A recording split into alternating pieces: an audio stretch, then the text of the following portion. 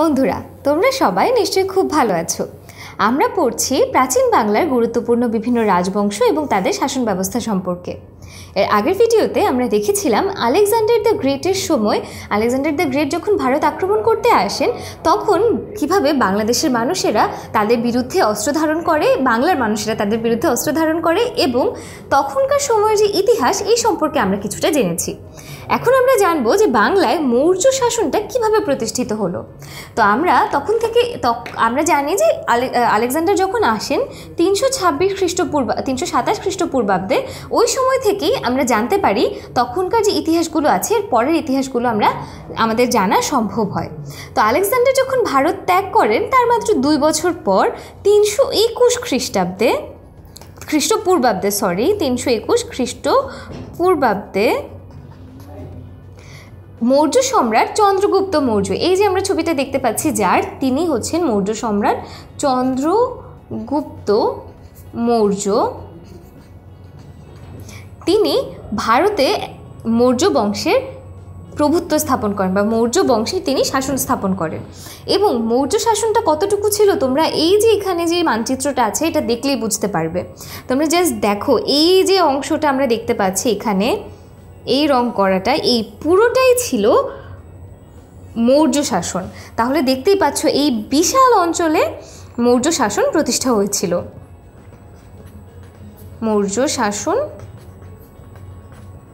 হয়েছিল।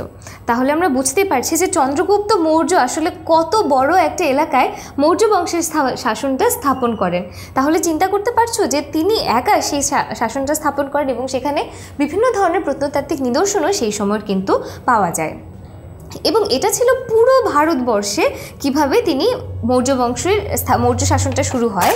এরপরে 269 থেকে 232 খ্রিস্টপূর্বাব্দ সময়কালে উত্তর বাংলায় মৌর্য শাসন প্রতিষ্ঠা হয়। কোথায় শাসন প্রতিষ্ঠা? উত্তর বাংলায়।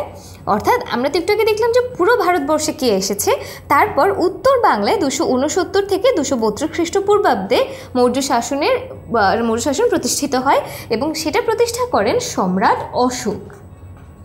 এই যে ছবিটা আমরা দেখতে পাচ্ছি এটাই হচ্ছেন সম্রাট অশোক। তার শাসনামলেই মৌর্য শাসনটা উত্তর বাংলায় প্রতিষ্ঠিত হয় এবং এই যে বাংলাটা এটা মৌর্যদের একটা প্রদেশে পরিণত হয়েছিল।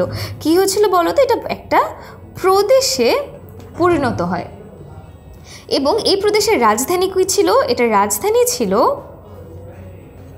রাজধানী ছিল প্রাচীন পুণ্ড্রনগর।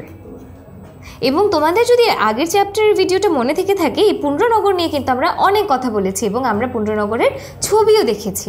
এই প্রাচীন পুণ্ড্রনগরে ছিল এই প্রদেশের রাজধানী। আর এই উত্তরবঙ্গ ছাড়াও মৌর্য শাসন আরও কিছু এলাকায় বিস্তৃত ছিল। এসব এলাকার নাম হচ্ছে কর্ণসুবর্ণ। এই কর্ণসুবর্ণের বর্তমান নাম হচ্ছে মুর্শিদাবাদ। এই তথ্যটা তোমরা একদম মাথায় গেঁথে ফেলো, কারণ এটা বারবার তোমাদের বইয়ে আসছে এবং বারবার দেখা যাবে যে তোমাদের পরীক্ষায়ও আসতে পারে। কর্ণসুবর্ণ বা মুর্শিদাবাদ, তারপর তাম্রলিপ্ত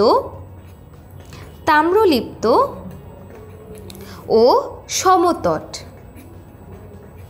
তাহলে কর্ণসুবর্ণ, তাম্রলিপ্ত, সমতট আর উত্তর বাংলা, এই জায়গাগুলোতে হচ্ছে মৌর্য শাসন স্থাপন হয়েছিল। কার সময়?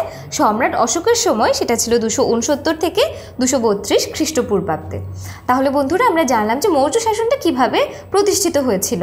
আরেকবার আমরা ওভারভিউ করি। 321 সালে চন্দ্রগুপ্ত মৌর্য বিশাল এলাকা জুড়ে ভারত উপমহাদেশে তার শাসনটা প্রতিষ্ঠা করেন।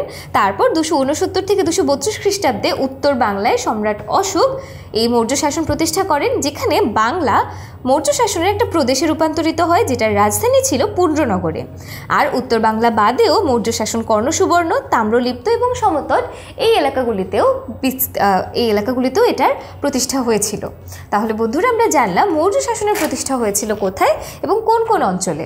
এখন তোমরা আমাকে একটা প্রশ্নের উত্তর দাও। প্রশ্নটা হচ্ছে উত্তর বাংলায় মৌর্য শাসন প্রতিষ্ঠিত হয় কার শাসনামলে?